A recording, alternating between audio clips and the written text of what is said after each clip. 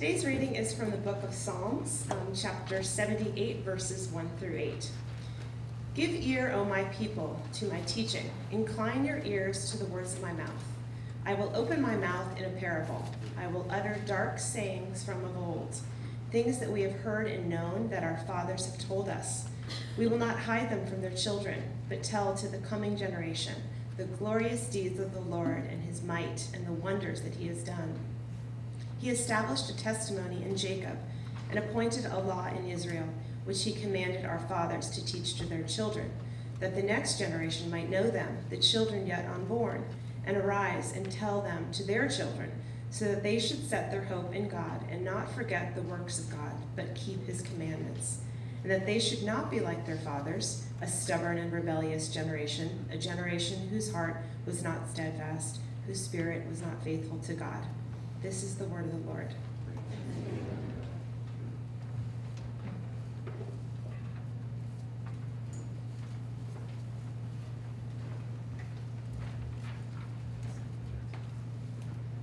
Good morning. Good morning. Let us pray. Our Heavenly Father, we thank you for the privilege of coming together this morning as a covenant fellowship, as a covenant family, to hear your word, to understand what you're doing through your grace, and for teaching us how we can continue to grow in faith and service through Jesus Christ. Amen. It's good to be here with you, and I want to say thank you. Oops, I forgot. I'm sorry. There we go. Can you hear me now? Yeah. Okay. Signal's back there. Sorry. Sorry. It's good to be here with you. Thank you very much, first of all, to Pastor Chris and to the elders for giving me the privilege of baptizing, of being the one to baptize in your name and in the name of the Father and the Son and the Holy Spirit, my grandson Simeon. And it's certainly a privilege to be here. But it's something we do together. It's something that we do as a church fellowship, as a church family, as those who have been welcomed into the household of God. The first apostles were all Jews, and they would have understood that the Old Testament covenant sign was practiced right away at the end of as soon as a male child was a week old. And if they had chosen to exclude infants from baptism, such an important change probably would have been mentioned. At least that's what some of us have come to believe as we look at Scripture. And if it's a surprise to some of you, we do not believe that baptism saves a child. It's the welcome into the covenant family here on earth. Salvation comes only through the redemption worked by Jesus Christ on the cross. But as we come together, it's a time when the parents and we, as representatives of Christ's church on earth, covenant with God to say we will do what we can so that Simeon and the others who come into the fellowship of the church know what the faith is. This is what is said in Psalm 78, the opening verses that we just heard read, where the people of Israel would sing this psalm as a hymn. This was a hymn they would sing from time to time as a reminder of what they were called on to do as members of the believing family. And they say, we will not hide what God has done from our children. We will tell it to the coming generation. We'll tell the glorious deeds of the Lord and his might, the wonders that he's done. And they go on to say it's not just for our children, but it's to prepare our children so they can tell their children, and the passing on from generation to generation. Verse 8 ended with a warning, though, and that was part of the hymn, that there were generations in the history of Israel that forgot to do that, that strayed away. Psalm 78 goes on to share many things from the history of Israel, and particularly to warn about the things that Israel did wrong. Verses 9 and 10 say they lacked in obedience. They were not faithful to their calling. They lacked faith in believing God could do his part. Verse 22 tells us. The end of the chapter, verses 56 to 61, says they lacked in purity, in giving their lives as they should to the Lord and practicing it And so they went astray time and time again, and it's the same danger we have. It's why we come together as a fellowship to learn. But first of all, we want to remember what we do have to share. We can look back at the Israelites who sang this hymn, who sang this psalm. They had many things to share. They'd been delivered from slavery in Egypt. They were given a land in which to live. But they were also given what we often call the Ten Commandments, but the Jewish people often simply call the words from God. Those words from God that remind us that there is one God. And anything that demands our time, our talents, our treasure in the place of that one God, God calls idolatry because it takes us away from him. But those commandments, those 10 words from God, go on to talk about respect for parents, respect for life, respect for marriage, respect for property, honesty and integrity in all our dealings and relationships with each other, respect also for healthy balance in our lifestyle, with time for productivity and time for rest as well. They had things to talk about, and we as a Christian people, these are things that we need to be communicating to the generation. These are the treasures God has given us to share, to build into the lives of our children and to practice ourselves. Our kids have maybe told you something about how they came to the name that they have adopted. It's always a story, and there's always personal things involved. But Simeon, as was mentioned in the prayer, Simeon was that man, a devout and godly man who was waiting for Messiah to come. Simeon, our Simeon, was born in December, and we often think during the Advent and Christmas season of that personality, Simeon, who was there at the temple and who welcomed the Christ child. There's another Simeon in Acts chapter 13 who was a leader in the church at Antioch and who was one of those involved in sending Paul and Barnabas on their missionary journey. And it's a reminder that church leaders are called on to work in sending out missions. A second name is Todd, and Uncle Todd is here today. You have given of your time and your talents to your nieces, to your nephews, to their families as well. And that heritage lives on. The third name, Hagen, is to not forget the Midwest farming family and the great-grandparents that are there, that were known in that area for their integrity, for their honesty in dealing in the local community, and trustworthiness. The clothes that Simeon wore this morning was the same outfit that grandfather Bill Smith wore at his baptism a few years ago, he tells me. These names all speak of a godly heritage that's being passed on to the next generation. But John and Sarah's had to go out to probably hear me through the mic system now that it's turned on. You can't do it alone. You're called on to do that, but you can't do it alone. And this is why baptism takes place right in an ordinary church service, when the whole church family is gathered together. Because we, as representatives of the Church of Jesus Christ, we engage as well into that task. For the first decade, perhaps, you'll be his biggest influence. But as Simeon gets into the teenage years, there's a need that there be others of the church family that are around him, that encourage him, that give him models, that he sees others growing. I think, Jonathan, you saw that in your own life, and it's so important that the church be there, that we be there as the covenant family, the covenant fellowship, leading our children on.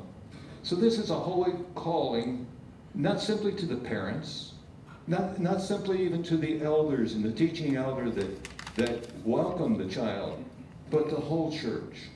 Our first calling is that of passing on to the next generation, to children, if God gives us children in our own household, but also to the other children and to the other newcomers that are welcomed into the body of Christ.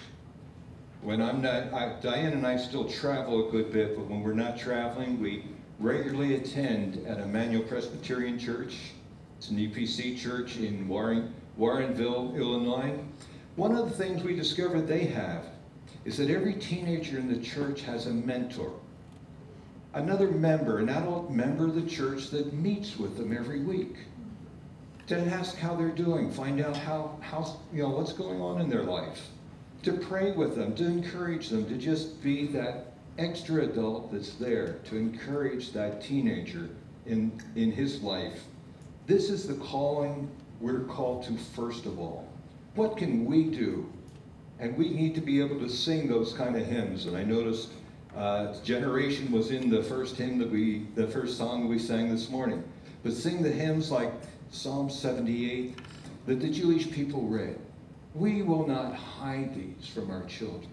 We will teach them in a way that they can pass it on to their children and to their children's children, because this psalm talks about 4 generations.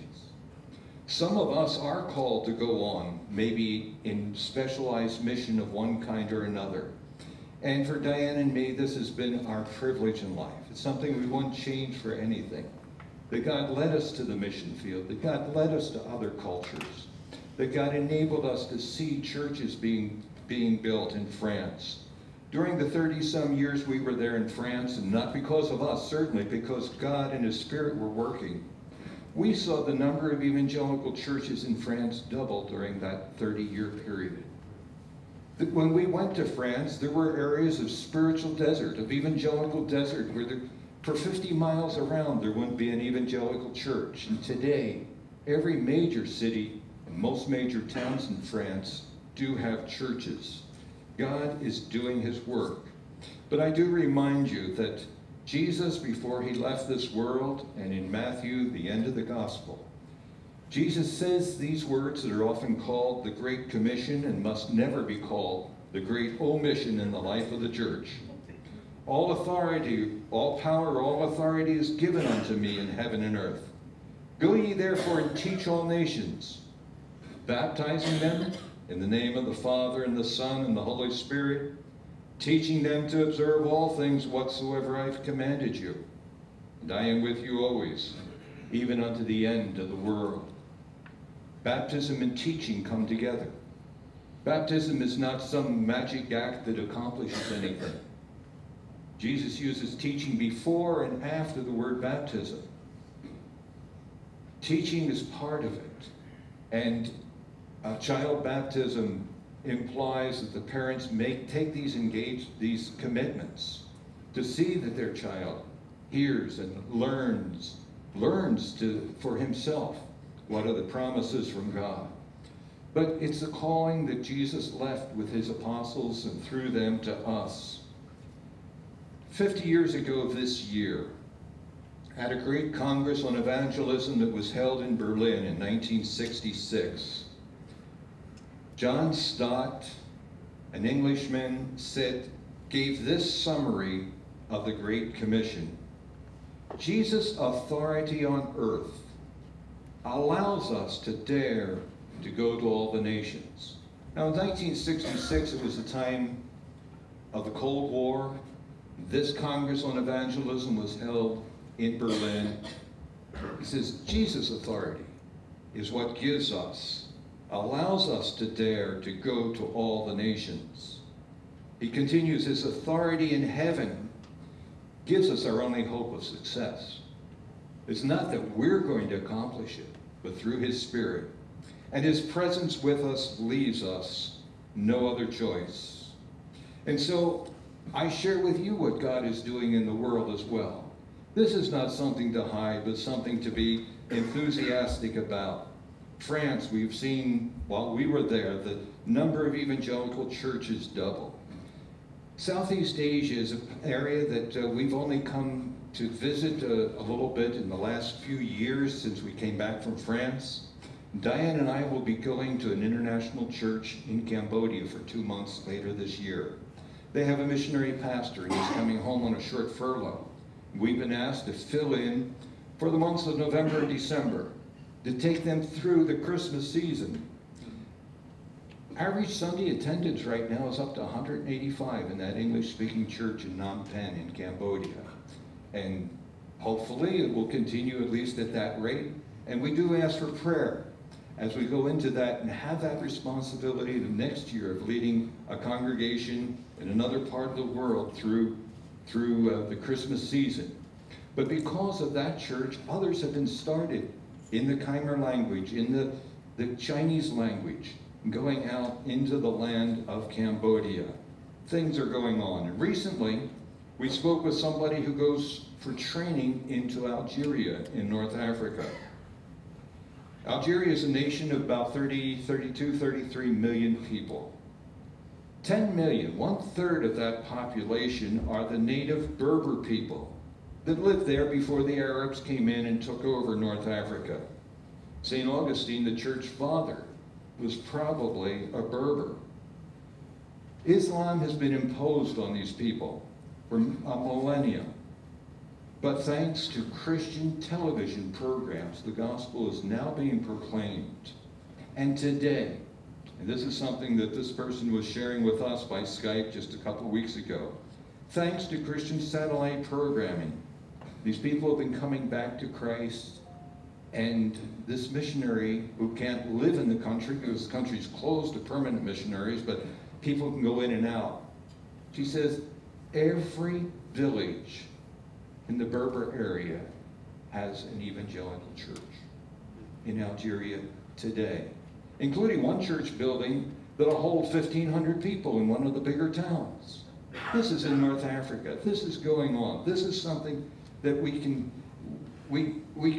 thank God for. It's closed to traditional mission work, but God is doing its work. God is building his church. We're thankful for that. We're thankful to be part of the missionary body.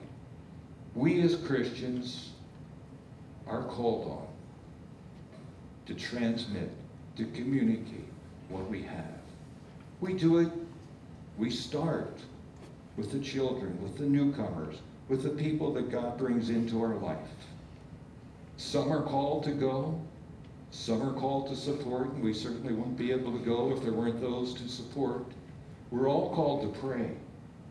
We're all called to pass it on, so that the generation that follows not only knows the truth, but lives it, and can share it with the generation that follows. We're part of a chain. We're links in a chain that go back 2,000 years to Christ, that go back even more, twice that probably, to Abraham and beyond. But our God is a God of mission. And he calls all of us into this mission. And baptism is one of the reminders. We start even with a little child. But your attitudes and mine are part of that. Come help out for the Easter egg hunt. Bring the kids in. We don't want to hide from them what God has given us. Let us pray. Heavenly Father, we thank you for Simeon's birth. And with the parents, we're thankful that the pregnancy went as well as it did. We have a healthy child. We pray, Lord, for the other children that you bring into the world and that you bring into our covenant fellowships. May we welcome them in your name. May we remember the treasures that you want to give them. May we give our time, our talents, our treasure, that your truths will be shared with others. We pray through Jesus' name. Amen.